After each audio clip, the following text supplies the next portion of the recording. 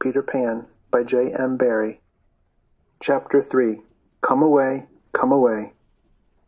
For a moment, after Mr. and Mrs. Darling left the house, the night lights by the beds of the three children continued to burn clearly. They were awfully nice little night lights, and one cannot help wishing that they could have kept awake to see Peter. But Wendy's light blinked and gave such a yawn that the other two yawned also, and before they closed their mouths, all three went out. There was another light in the room now, 1,000 times brighter than the night lights. And in the time we have taken to say this, it had been in all the drawers in the nursery, looking for Peter's shadow, rummaged the wardrobe, and turned every pocket inside out. It was not really a light. It made this light by flashing about so quickly. But when it came to rest for a second, you saw it was a fairy, no longer than your hand, but still growing. It was a girl called Tinker Bell, exquisitely gowned in a skeleton leaf, cut low and square, through which her figure could be seen to the best advantage. She was slightly inclined to embonpoint.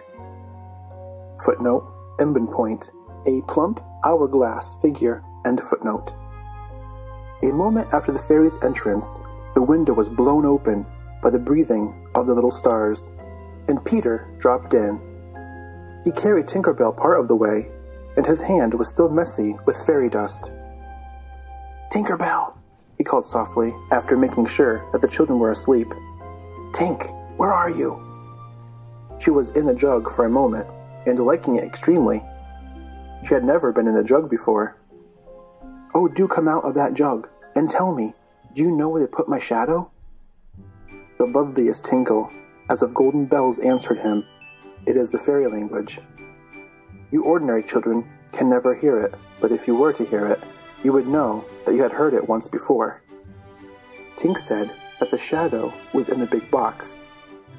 She meant the chest of drawers, and Peter jumped at the drawers, scattering their contents to the floor with both hands, as kings toss halfpence to the crowd. In a moment, he had recovered his shadow, and in his delight, he forgot that he had shut Tinker Bell up in the drawer. If he thought at all, but I don't believe he ever thought, it was that he and his shadow, when brought near each other, would join like drops of water, and when they did not, he was appalled. He tried to stick it on with soap from the bathroom, but that also failed. A shudder passed through Peter, and he sat on the floor and cried.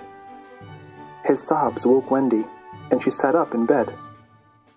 She was not alarmed to see a stranger crying on the nursery floor.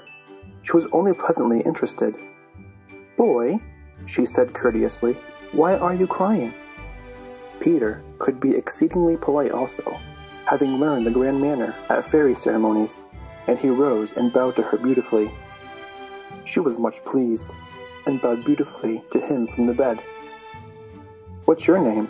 he asked. "Wendy Moira Angela Darling," she replied with some satisfaction. "What is your name?" "Peter Pan." She was already sure that he must be Peter, but it did seem a comparatively short name. "Is that all?" "Yes," he said rather sharply.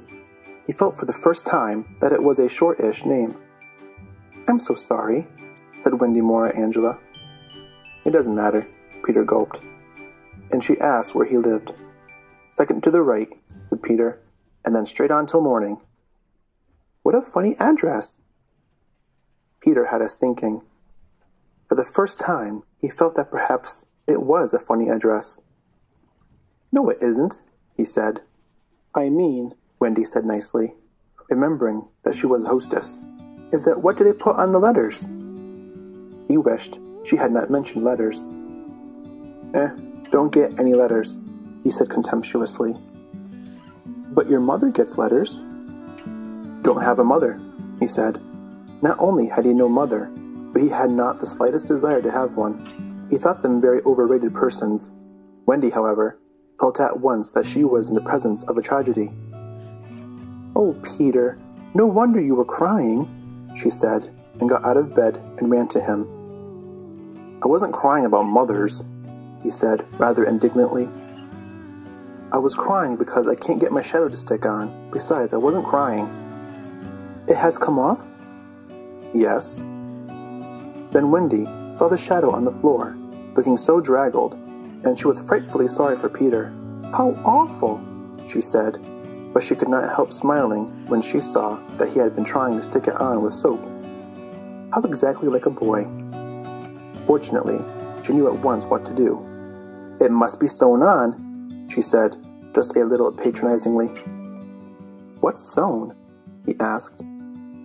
"You're dreadfully ignorant." "No, I'm not." But she was exulting in his ignorance. "I shall sew it on for you, my little man," she said, though he was tall as herself, and she got out her housewife and sewed the shadow onto Peter's foot. Footnote, housewife, sewing bag, end footnote. "I dare say it will hurt a little," she warned him. "Oh, I shan't cry," said Peter, who was already of the opinion that he had never cried in his life. And he clenched his teeth, did not cry, and soon his shadow was behaving properly, though still a little creased. Perhaps I should have ironed it," Wendy said thoughtfully, but Peter, boy-like, was indifferent to appearance, and he was now jumping about in wildest glee. Alas, he had already forgotten that he owed his bliss to Wendy. He thought he had attached the shadow himself. "How clever I am!" he crowed rapturously. "Oh, the cleverness of me!" It is humiliating to have to confess that this conceit of Peter was one of his most fascinating qualities. To put it with brutal frankness, there was never a cockier boy. But for the moment, Wendy was shocked. "You conceit braggart," she exclaimed with frightful sarcasm. "Of course I did nothing." "You did a little," Peter said carelessly, and continued to dance. "A little," she replied with hauteur. Footnote, hauteur, pride, end footnote. "If I am of no use, I can at least withdraw," and she sprang in the most dignified way into bed and covered her face with the blankets. To induce her to look up, he pretended to be going away, and when this failed, he sat on the end of the bed and tapped her gently with his foot. "Wendy," he said, "don't withdraw. I can't help crowing, Wendy, when I am pleased with myself." Still, she would not look up, though she was listening eagerly. "Wendy," he continued, in a voice that no woman has ever yet been able to resist. "Wendy, one girl is more use than 20 boys." Now Wendy was every inch a woman, though there were not very many inches, and she peeped out of the bedclothes. "Do you really think so, Peter?" "Yes, I do." "I think it's perfectly sweet of you," she declared, "and I'll get up again." And she sat with him on the side of the bed. She also said she would give him a kiss if he liked. But Peter did not know what she meant, and he held out his hand expectantly. "Surely you know what a kiss is?" she asked, aghast. "I shall know when you give one to me," he replied stiffly, and not to hurt his feelings, she gave him a thimble. "Now," said he, "shall I give you a kiss?" And she replied with a slight primness, "If you please." She made herself rather cheap by inclining her face toward him, but he merely dropped an acorn button into her hand. So she slowly returned her face to where it had been before, and said nicely that she would wear his kiss on the chain around her neck. It was lucky that she did put it on that chain, for it was afterwards to save her life. When people in our set are introduced, it is customary for them to ask each other's age, and so Wendy, who always liked to do the correct thing, asked Peter how old he was. It was not really a happy question to ask him. It was like an examination paper that asks grammar, when what you want to be asked is Kings of England. "I don't know," he replied uneasily, "but I'm quite young." He really knew nothing about it. He had merely suspicions, but he said at a venture, "Wendy, I ran away the day I was born." Wendy was quite surprised, but interested, and she indicated in the charming drawing-room manner, by a touch on her nightgown, that he could sit nearer her. "It was because I heard father and mother," he explained in a low voice, "talking about what I was to be when I became a man." He was extraordinarily agitated now. "I don't ever want to be a man," he said with passion. "I always want to be a little boy and to have fun. So I ran away to Kensington Gardens and lived a long time among the fairies." She gave him a look of the most intense admiration, and he thought it was because he had run away, but it was really because he knew fairies. Wendy had lived such a home life that to know fairies struck her as quite delightful. She poured out questions about them, to his surprise, for they were rather a nuisance to him, getting in his way and so on, and indeed he sometimes had to give them a hiding. Footnote, hiding, spanking, and footnote. Still, he liked them on the whole, and he told her about the beginning of fairies. You see, Wendy, when the first baby laughed for the first time, its laugh broke into 1,000 pieces, and they all went skipping about, and that was the beginning of fairies. Tedious talk this, but being a stay-at-home, she liked it. And so, he went on good-naturedly, there ought to be one fairy for every boy and girl. Ought to be? Isn't there? No, you see, children know such a lot now. They soon don't believe in fairies, and every time a child says, I don't believe in fairies, there is a fairy somewhere that falls down dead. Really, he thought they had now talked enough about fairies, and it struck him that Tinker Bell was keeping very quiet. I can't think where she has gone to, he said, rising, and he called out Tink by name. Wendy's heart went flutter with a sudden thrill. Peter, she cried, clutching him, you don't mean to tell me that there is a fairy in this room? She was here just now, he said a little impatiently. You don't hear her, do you? And they both listened. Only sound I hear, said Wendy, is like a tinkle of bells. Well, that's Tink. That's the fairy language. I think I hear her too. The sound came from the chest of drawers, and Peter made a merry face. No one could ever look quite so merry as Peter, and the loveliest of gurgles was his laugh. He had his first laugh still. Wendy, he whispered gleefully, I do believe I shut her up in the drawer. He let poor Tink out of the drawer, and she flew about the nursery screaming with fury. You shouldn't say such things, Peter retorted. Of course I'm very sorry. How could I know you were in the dresser? Wendy was not listening to him. Oh, Peter, she cried, if she would only stand still and let me see her. They hardly ever stand still, he said, but for one moment Wendy saw the romantic figure come to rest on the cuckoo clock. Oh, the lovely, she cried, though Tink's face was still distorted with passion. Tink, said Peter amiably, this lady says she wishes you were her fairy. Tinker Bell answered insolently. What does she say, Peter? He had to translate. She is not very polite. She says you are a big, huge, ugly girl, and that she is my fairy. He tried to argue with Tink. You know, you can't be my fairy, Tink, because I am a gentleman, and you are a lady. To this, Tink replied in these words, You silly ass, and disappeared into the room.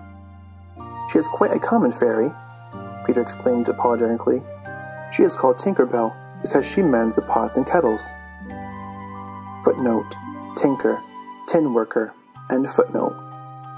They were together in the armchair by this time, and Wendy plied him with more questions.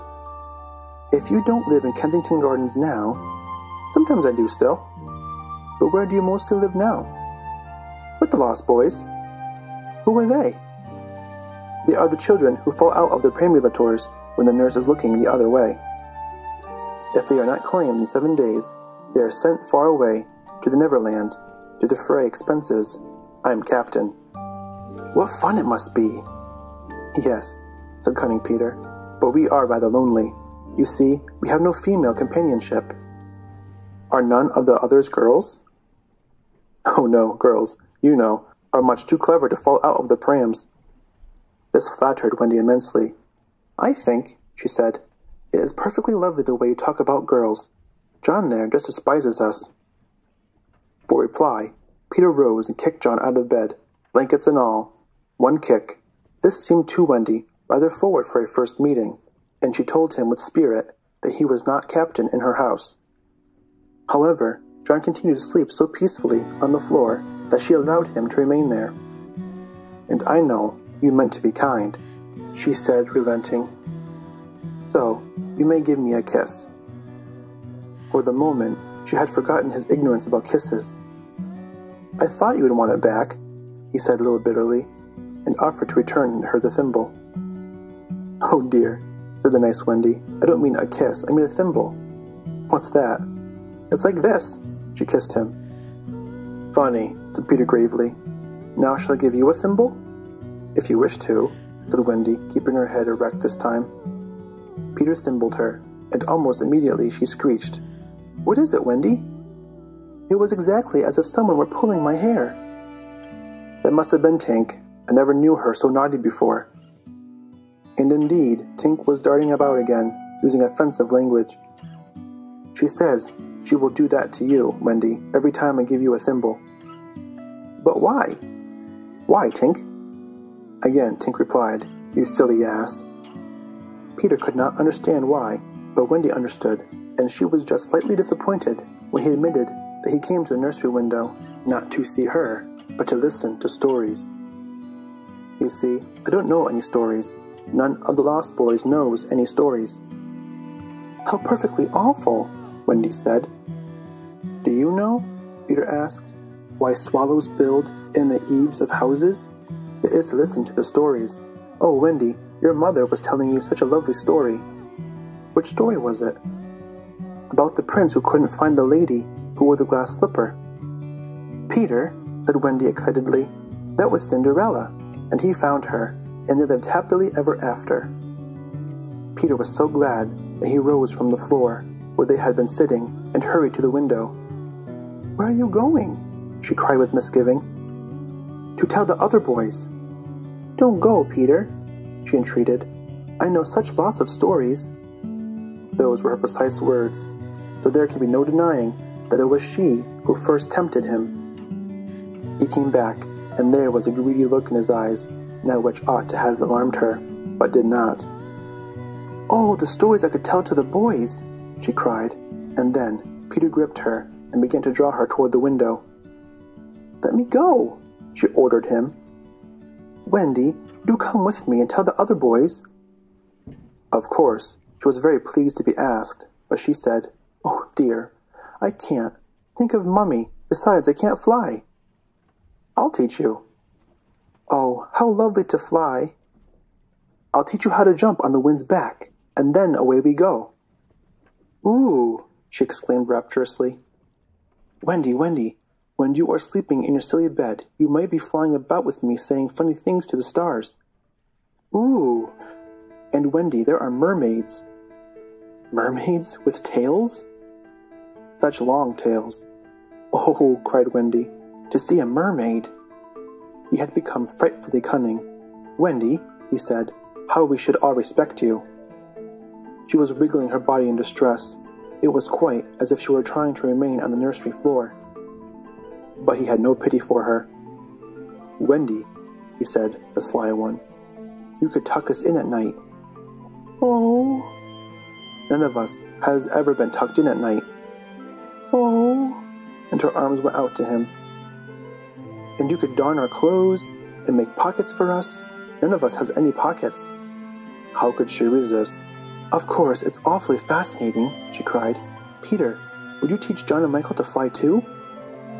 "If you like," he said indifferently, and she ran to John and Michael and shook them. "Wake up!" she cried. "Peter Pan has come, and he is teaching us to fly." John rubbed his eyes. "Then I shall get up," he said. Of course, he was on his feet already. "Hello," he said. "I am up." Michael was up by this time also, looking as sharp as a knife with 6 blades and a saw. But Peter suddenly signed silence. Their faces assumed the awful craftiness of children listening for sounds from the grown-up world. All was as still as salt. Then everything was right. No, stop. Everything was wrong. Nana, who had been barking distressfully all the evening, was quiet now. It was her silence they had heard. "Out with the light! Hide, quick!" cried John, taking command for the only time throughout the whole adventure. And thus, when Liza entered, holding Nana, the nursery seemed quite its old self, very dark, and you would have sworn you heard its 3 wicked inmates breathing angelically as they slept. They were really doing it artfully from behind the window curtains. Liza was in a bad temper, for she was mixing the Christmas puddings in the kitchen, and she had been drawn from them, with a raisin still on her cheek, by Nana's absurd suspicions. She thought the best way of getting a little quiet was to take Nana to the nursery for a moment, but in custody, of course. "There, you suspicious brute," she said, not sorry that Nana was in disgrace. "They are perfectly safe, aren't they?" Every one of the little angels sound asleep in bed listened to the gentle breathing. Here Michael, encouraged by his success, breathed so loudly that they were nearly detected. Nana knew that kind of breathing, and she tried to drag herself out of Liza's clutches, but Liza was dense. "No more of it, Nana," she said sternly, pulling her out of the room. "I warn you, if you bark again, I shall go straight for the master and missus and bring them home from the party, and then, oh, won't master whip you just." She tied the unhappy dog up again, but do you think Nana ceased to bark? Bring master and missus home from the party. Why, that was just what she wanted.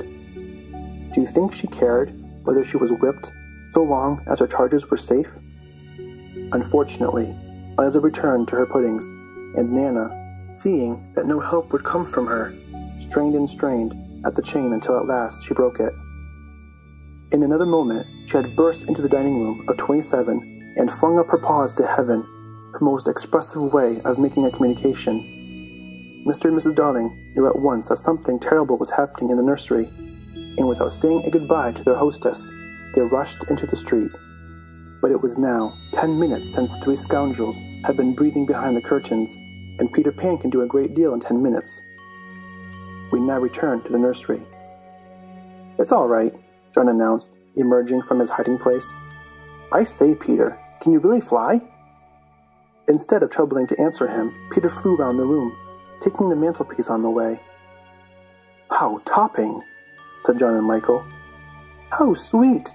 cried Wendy. "Yes, I'm sweet. Oh, I'm sweet," said Peter, forgetting his manners again. It looked delightfully easy, and they tried it first from the floor and then from the beds, but they always went down instead of up. "I say, how do you do it?" asked John, rubbing his knee. He was quite a practical boy. "You just think lovely, wonderful thoughts," Peter explained, "and they lift you up into the air." He showed them again. "You're so nippy at it," John said. "Couldn't you do it very slowly once?" Peter did it both slowly and quickly. "Ha ha, I've got it now, Wendy," cried John. But soon he found he had not. Not one of them could fly an inch, though even Michael was in words of 2 syllables, and Peter did not know A from Z. Of course, Peter had been trifling with them, for no one can fly unless the fairy dust has been blown on them. Fortunately, as we have mentioned, one of his hands was messy with it, and he blew some on each of them, and with the most superb results. "Now, just wiggle your shoulders this way," he said, "and let go." They were all on their beds, and Gallant Michael let go first. He didn't quite mean to let go, but he did it, and immediately he was borne across the room. "I flewed!" he screamed, while still in midair. John let go, and met Wendy near the bathroom. "Oh, lovely! Oh, rippling! Look at me, look at me, look at me!" They were not nearly so elegant as Peter. They could not help kicking a little, but their heads were bobbing against the ceiling, and there was almost nothing so delicious as that. Peter gave Wendy a hand at first, but had to desist. Tink was so indignant. Up and down they went, and round. Heavenly was Wendy's word. "I say," cried John, "why shouldn't we all go out?" Of course, it was to this that Peter had been luring them. Michael was ready. He wanted to see how long it took him to do 1,000,000,000 miles. But Wendy hesitated. "Mermaids," said Peter again. "Ho! And there are pirates." "Pirates?" cried John, seizing his Sunday hat. "Let us go at once." It was just at this moment that Mr. and Mrs. Darling hurried with Nana out of 27.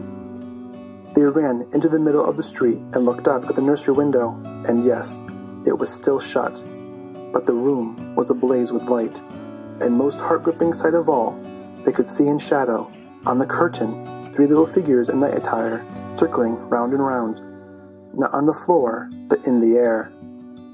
Not 3 figures, 4. In a tremble, they opened the street door. Mr. Darling would have rushed upstairs, but Mrs. Darling signed to him to go softly. She even tried to make her heart go softly.